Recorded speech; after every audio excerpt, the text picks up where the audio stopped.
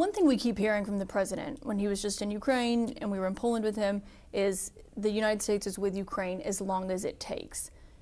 Can you define that for us? Is it as long as it takes until Ukraine wins, or is it as long as it takes until what?